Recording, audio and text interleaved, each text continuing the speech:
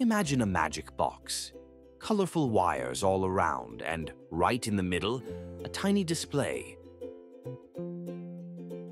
A display that stares at you, but doesn't say a single word. This is the character LCD, a shy little creature that only speaks when you give it code. And today, we're going to unlock its secret. First, we need to connect this creature to the outside world. With just a few simple wires, we hook the LCD up to the Arduino. Without this step, the LCD is like a grumpy person who won't even look at you. Now it's time for the magic to begin.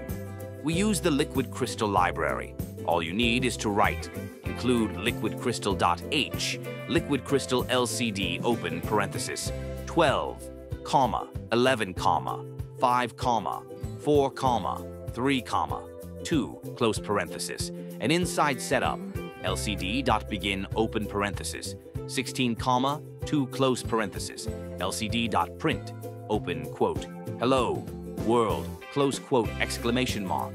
With just these few lines, the very first word appears on the LCD. It's like that shy creature finally says hello to you. But this is only the beginning. If you write the wrong code, the LCD will start showing random lines, just like an old TV with no signal. That's why every command matters. Think of it like an army. Each character is a soldier waiting for your command. For now, we only made it say hello. But trust me, this LCD can do so much more. Show temperature and humidity, build a timer, create menus, or even run a simple game.